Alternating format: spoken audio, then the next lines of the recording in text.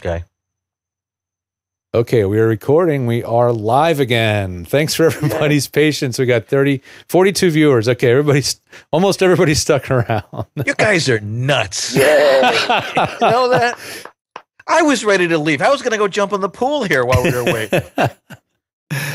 Anyway, we're here with Rodger Leopardi, and you guys are just fabulous for sticking with us. And Rodger, you were about to tell us, of course, I have no idea when this thing cut out, but we were about to talk about what you've been working on lately. Yeah. Yeah. Go. You're on. Go. I'm kidding. I'm kidding. You totally got me. Sorry. Go ahead, man. I figured I'd just add to it a little bit. There you go. So, you were asking about some of the current campaigns, the Jose Cuervo campaign. There's 3 or 4 commercials that I did for them that air currently. Rain-X, there are 2 campaigns running right now. One of them is me and one of them is not, right? The one that's The Great Day is me. Ah, yes. Hey, should I show the Cuervo spot? I got it queued up. Yeah. You mind? I mean, I got it sitting here. Here, let's throw it up. Hang on a second. Let's cue the Cuervo. Cue the Cuervo. Fly it in over here. I could use one of those right about now. And see if it works. Now that I've said everybody I have it. Yeah, it's I got to change the audio device. There we go. And buffering and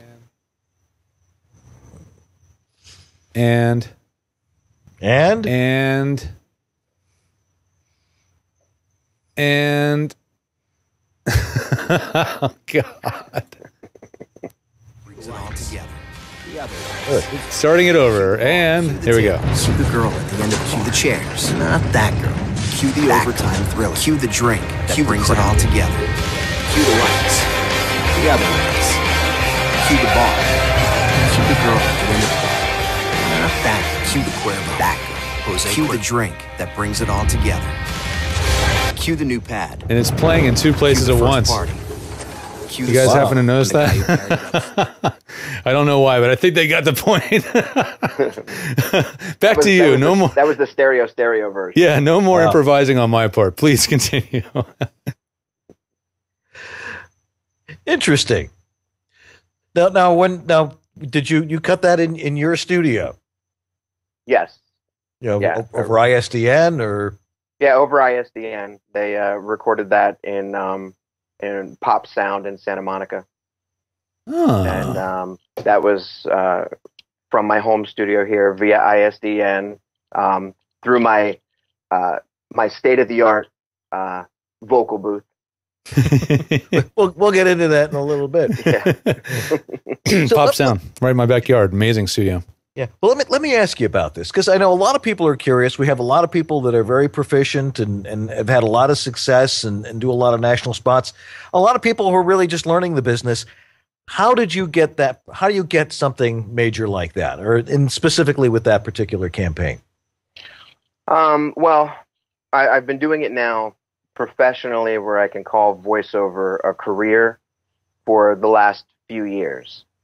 So before that, I was in the entertainment industry, in the music business a long time ago. So I've got, a behind the mic kind of experience and, a feel for sound and stuff like that. And then I went into production and started producing spots. That particular campaign, I landed through my Los Angeles agent. I'm with Abrams Artist Agency in Los Angeles. And I was picked up from them as a non-union artist and then became a union artist. That's kind of just working at it and, landing stuff and doing, just local car spots and just doing stuff and putting in my time and, bench work and experience behind a mic. So that answers the question for people saying, do you have to be in LA to get LA agents and do LA work? And no, you can work your butt off in any city in the world. And if you have the talent and the drive and the studio and the experience and all those, the business acumen, you know, it can be done. You know, that's you're proof positive. Absolutely. But, you know, you got to be aggressive, and you got to be persistent, and you've got to be consistent. Consistent. You know, key. It doesn't just happen. And you can't just have, it's not about just having, you know, oh, I got a good voice, you know. I have just an average voice. There's nothing special about my voice, but I guess it's interpretation of copy. It's understanding what a client is looking for their product and what their demographic is that they're trying to target, and being in tune with it and feeling it out. Yeah, well, you've got sort of that everyday kind of guy voice that everybody's looking for. You know how every script comes across saying, not an announcer. Right. And for those of us that came out of radio, that's a really tough nut to crack too, because you know, you get in front of this thing, and suddenly your voice has to drop half an octave, and suddenly you're an announcer and stuff like that. And really, you got to learn how to just be yourself and you know, and talk the way we're all the three of us are talking now. Mm-hmm. And that really is the key to it, especially with, you know, with a spot like that. So you have a rather interesting, we'll call it acoustical situation. We wanted to take a look at your studio because this is a show about home studios. And your home studio, like my home studio, is a home studio. Right. It's a home. George, you got the pictures queued up there? I do. I got pictures, no problem. I can play the pictures without having audio issues, so we'll bring that up right now. That makes it a lot easier. So I've got the first shot on the screen is of your desk with your lovely Mackie HR824 monitors, which are the ones I used to own, and your iMac. And that's sitting on top of a MBox 2 or MBox Avid MBox Pro. Is that what that is? Yeah, that's that new Avid MBox Pro. And how's that working out for you? It's pretty good. Yeah. The interface is much better than the old ones. Mm-hmm. You know, definitely it's a lot cleaner. Yeah. I do have some issues with it, but they're issues that, you know, like anything else, you're gonna have issues with everything. You got to just learn how to get through them. Sure. Right. And especially with the Mac, where it's a little easier to get through some of those issues than, say, on a PC where you don't have to reconfigure your entire life. Yeah. And then you have the True Precision Solo. I have a True Systems P Solo, yes. Is that your primary or only preamp? That's my only pre. Cool. That's it. That's all it takes. And as far as the mic goes, it's a Sennheiser MKH 416. I used to have a U87. My old setup was a U87 and an Avalon 737 SP, and you know, between those two pieces, you're sitting on, you know, a ton of money that can go to much better places that work for me personally. I was able to get two systems, identical systems, two 416s and two piece solos. So I have my portable rig and I have my rig that just sits here for what those two pieces were, you know, were worth. Sure. Yeah. Now I'm showing another reverse shot of the room, just showing just sort of the comfortable lounge looking room, which looks really cool. A lot of photos.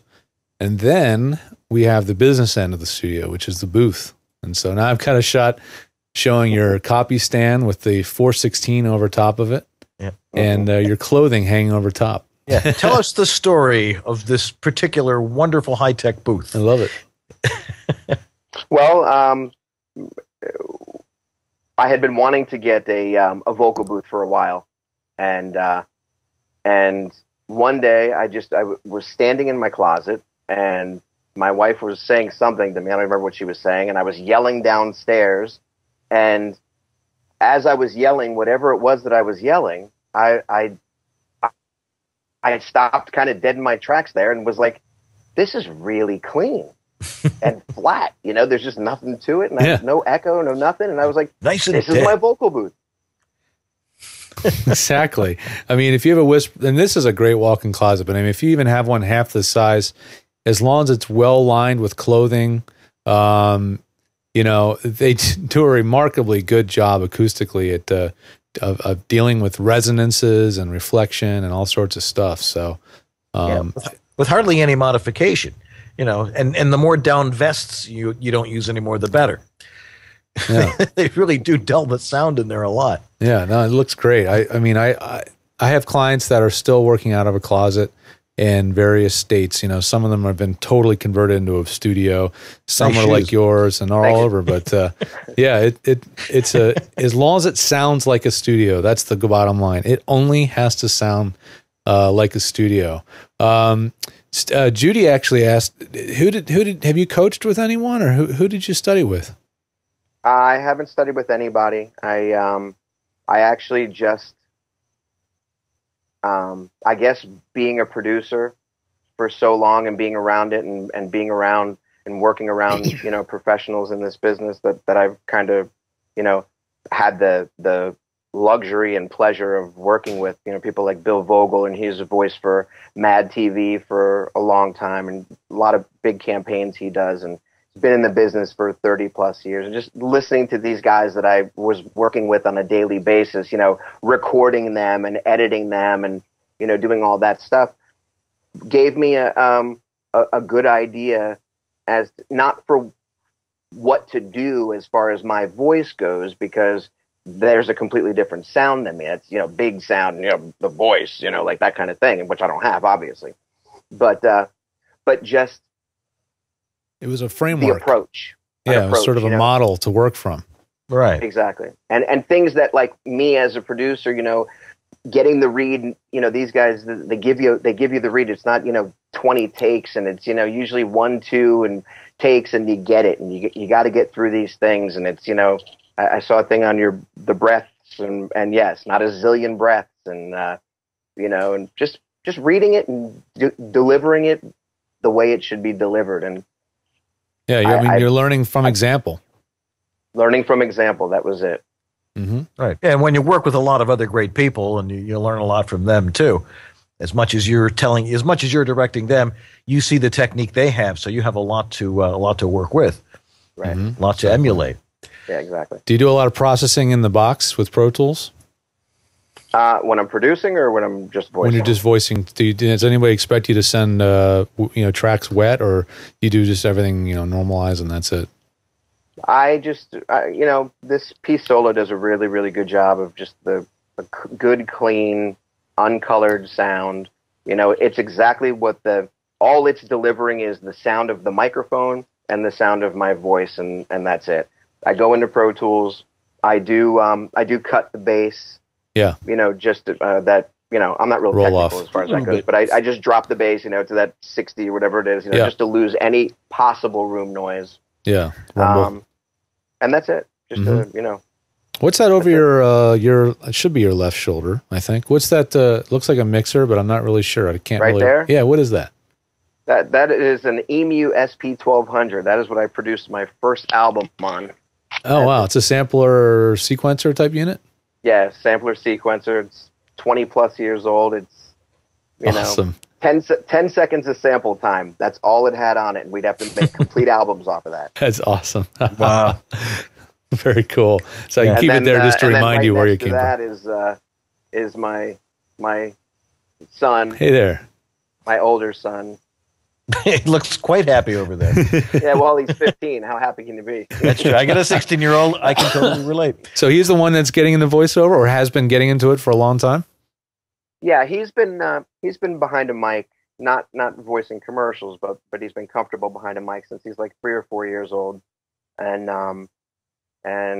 probably he's been doing commercials now since he's 9, earning money, not a living, but he's been making money, and he loves doing it. And just recently, he booked his first national job, and he did a national Target commercial. Nice, congratulations! All right, nothing like a kid that earns his keep. Oh, that's beautiful. That's a beautiful thing.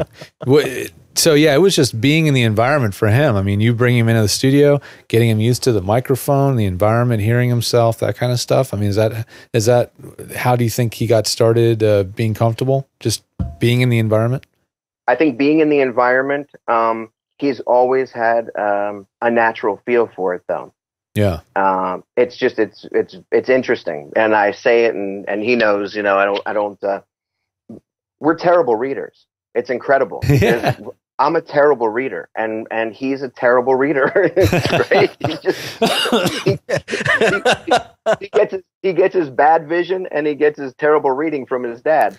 But for some reason, when you put copy in front of us, we can read. Yeah.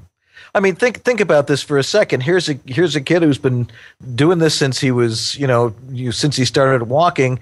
What if we had the opportunity to start doing this when we had just started walking? Where would we be today? Oh, boy. And look how far ahead he's going to be just because he was under your tutelage there. Oh, yeah. That's awesome. Yeah. I got his back. He's absolutely. He's going to be a good one. He's going to be one to watch for, I assure you. Right. And of course you're writing his levels too, which makes it even easier. And you're going to take care of him. He's going to be watching your back and take care of you in about 30 or 40 years. So. That's right. As you know what they say, be kind to your kids, they pick your nursing home. Right.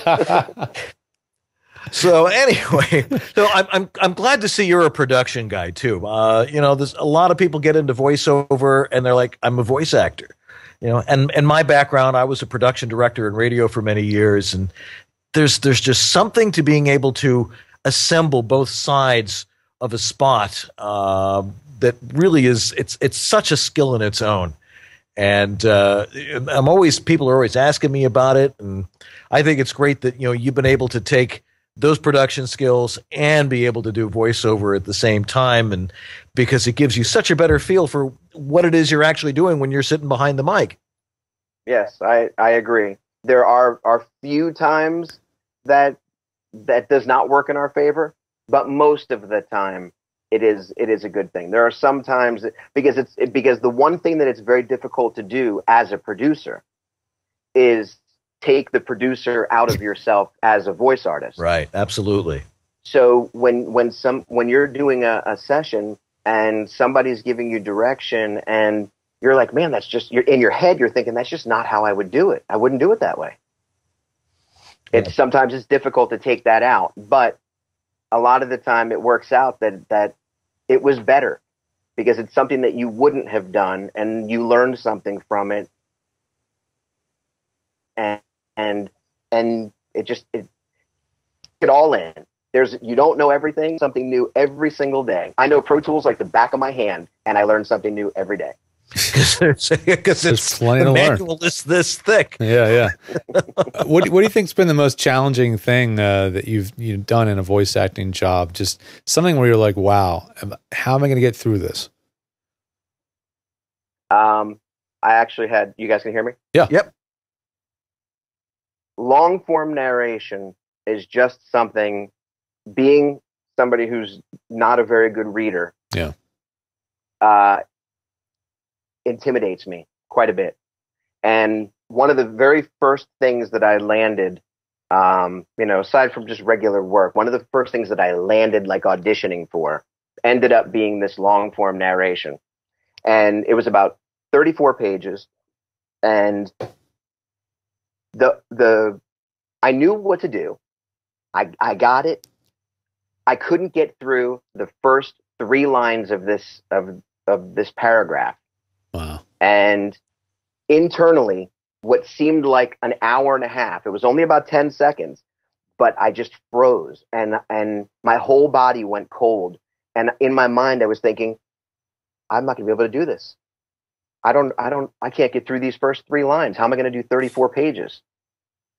And I went into a little bit of a panic. But then I recomposed and zipped right through it, and it worked itself out. Yeah.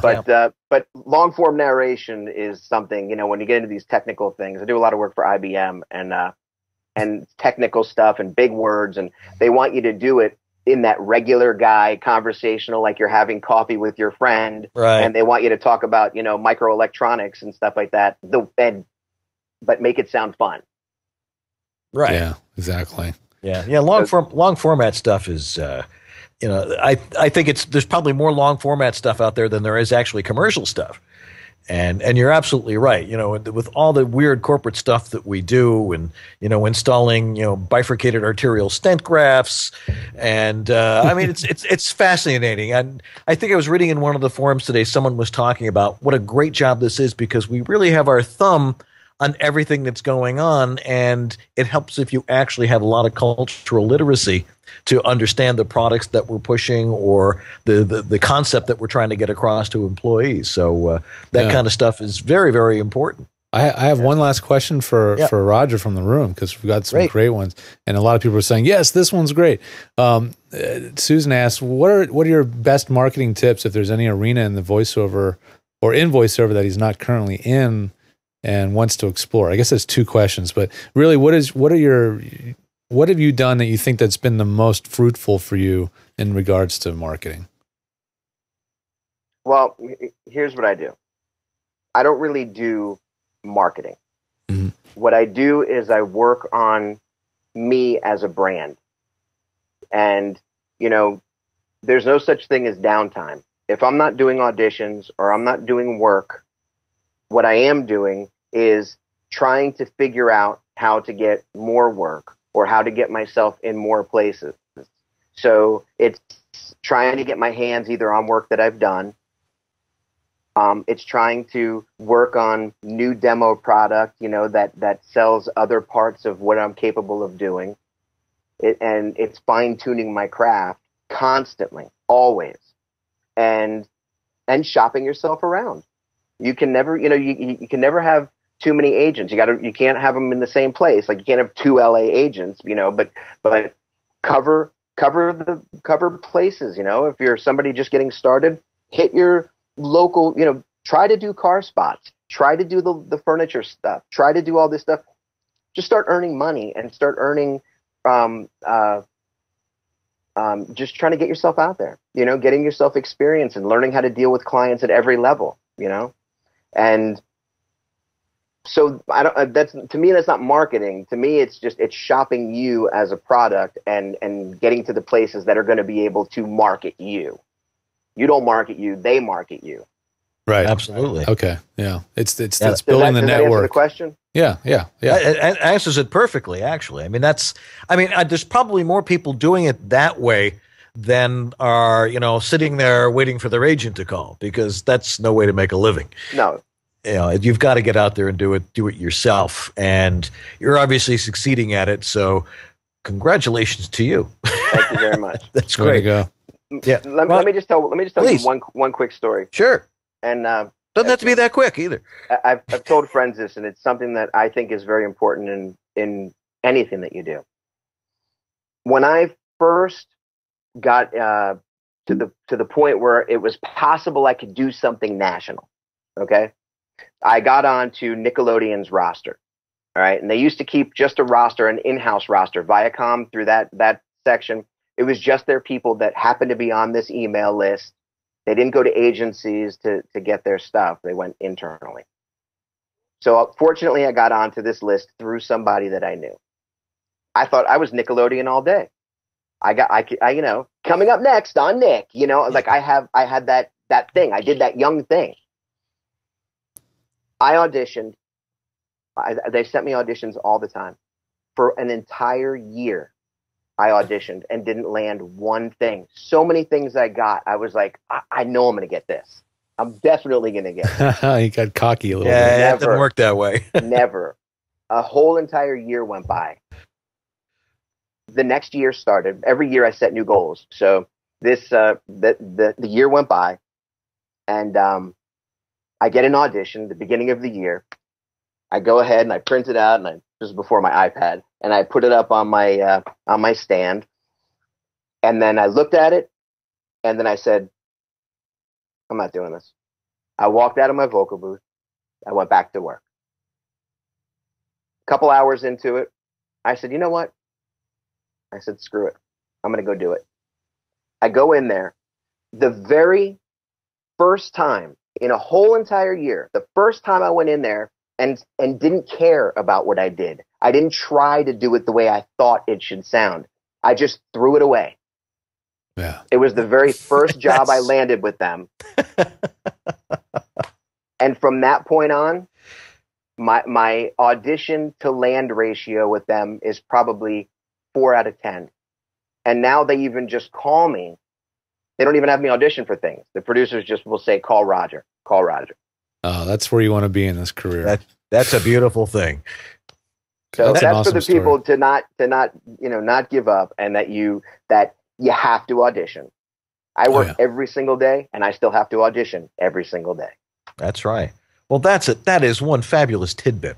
There are people out there applauding hearing that one. That's a great piece. No, a lot of people are saying this is great television.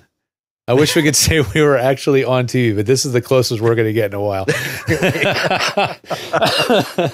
But well, that's a great story, though, and that's for sharing so true, so true. Just once you're trying to be yourself. You're not trying to be somebody else, and once you are yourself and you relax, that's when you're able to let go and take chances like that. So that's really cool. Rodger, it's been fabulous. Well, it's fabulous being down here in Florida, but it's fabulous being down here in Florida with you, and thanks for being on our show tonight. Well, thank you. I appreciate it, guys. thanks a ton. Just great. Rodger Leopardi. All righty. What a great show. Even with the technical glitches. Especially because of the technical glitches. Especially because that's what people watch us like 500. It's like they want to see us crash, but they want to see us get out of the car and wave. Exactly. It's as long as we wave, it's okay. all right. All righty. Well, we'll be back in just a minute or so here. We still have your studio pictures coming in. Yes, we do. And you'll notice that, we're now running kind of late. People are saying, oh, you're on till 10:30. Well, it's not what we call the null zones to make up for all the technical glitches we have. Exactly. So we're scheduled to be on till 10:30 or so, but we'll probably be off in just a little while. It gives ourselves a cushion.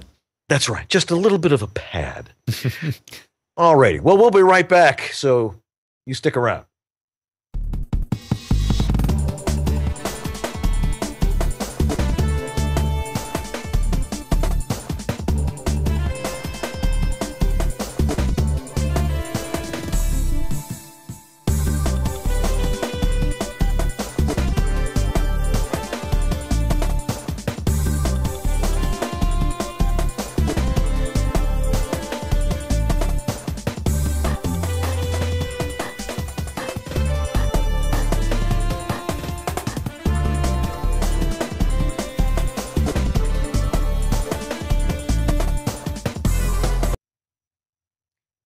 And we're back here on East West Audio Body Shop. Thanks again to Rodger Leopardi. That was a great. It was great.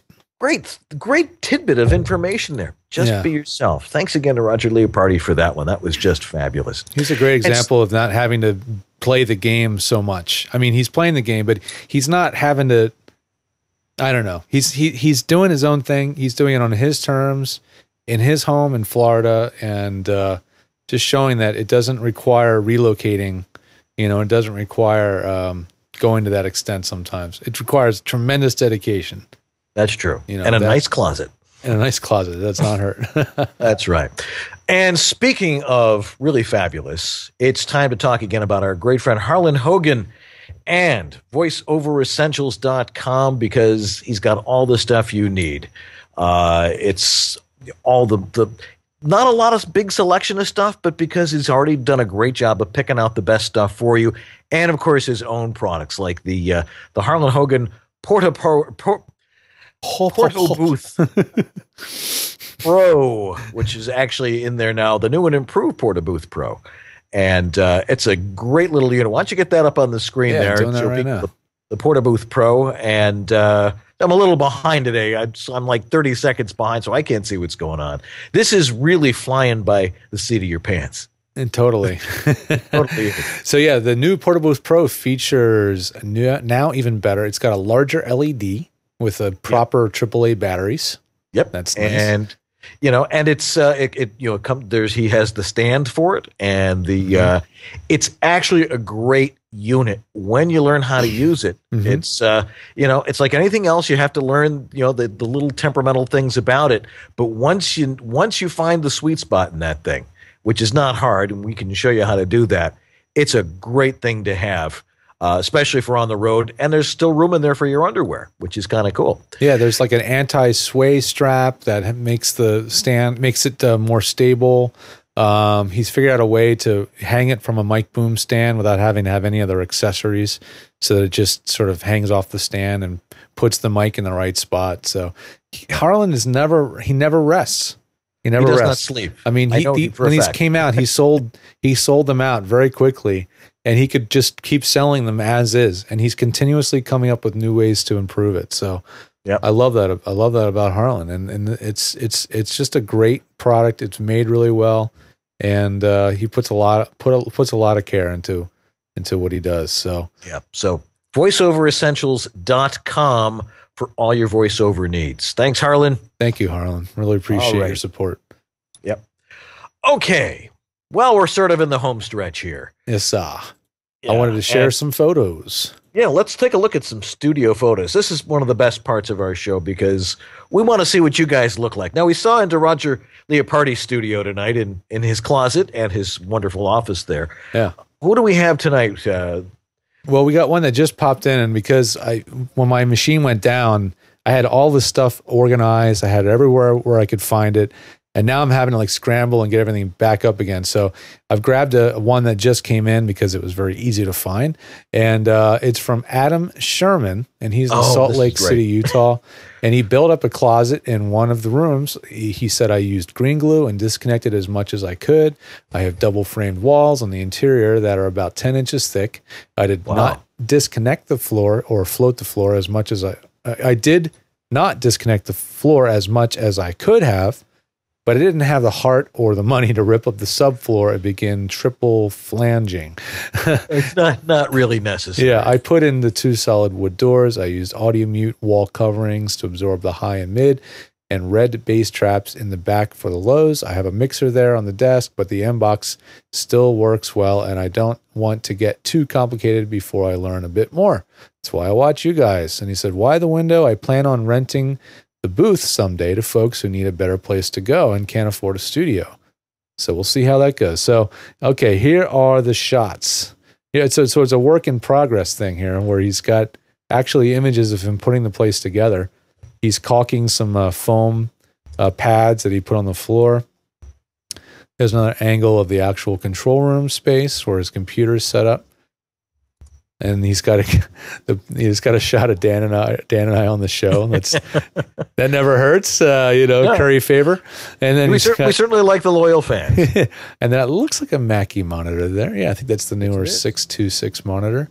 And let's see, he's got a little portable printer and a classic M-Box Mini, or the M-Box Mini 2.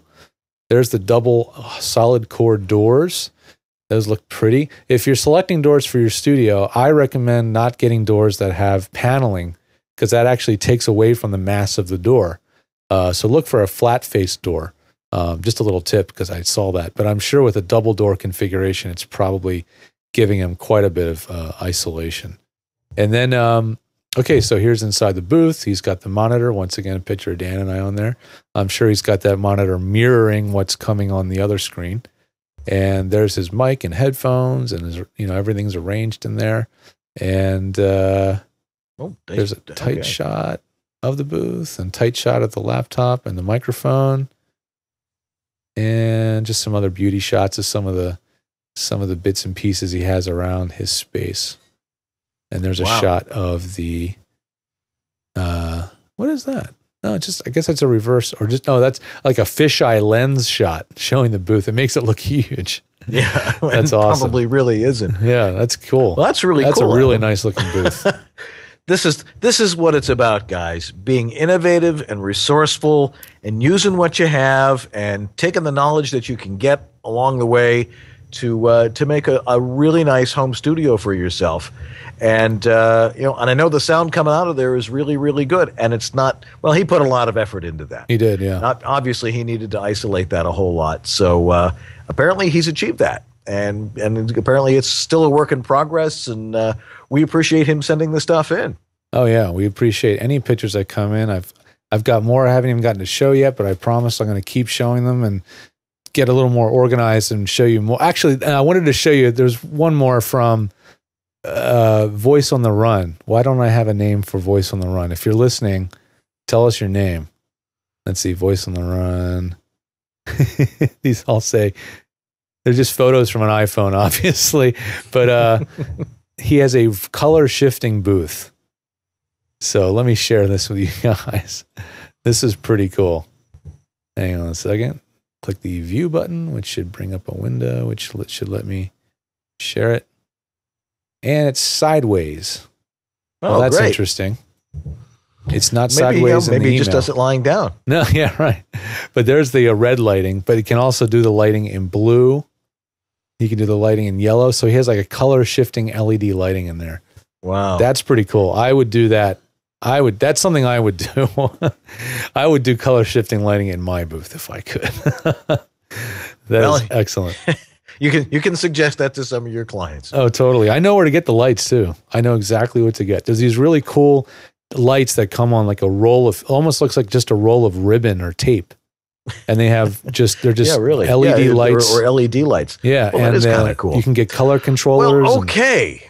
They're pretty well, awesome. I think it's time to wrap it up for another week here. Mm-hmm. I know you're all going, oh, but I'm actually getting dirty looks from the audience here, so we actually gotta sort of wrap it up.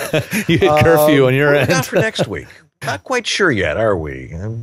No, people are not clamoring to be up against the Oscars, so we'll see what happens. That's right. We'll see what happens with the Oscars. Well, we could be on earlier. Yeah, we might do that. We'll keep you guys posted. We'll keep it flexible. We will. So stay tuned to your email. Maybe we'll be on. We'll have a red carpet walking of our own. There you go. How does that sound? Maybe I should just bomb. Maybe I should just crash the Oscars and walk around with my iPhone or something. There you go. Yeah, broadcast live from there. Well, with that,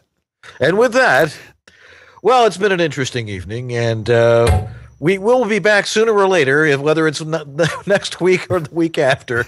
But we appreciate you guys coming in and joining us, and all the emails we get, and the calls, and the pictures of your studios.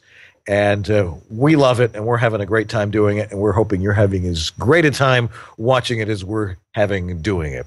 So anyway, we'll see you next week. I'm Dan Leonard in the East. I'm George Whittam in the West. We're East West Audio Body Shop. You have a great week. Take care, everybody.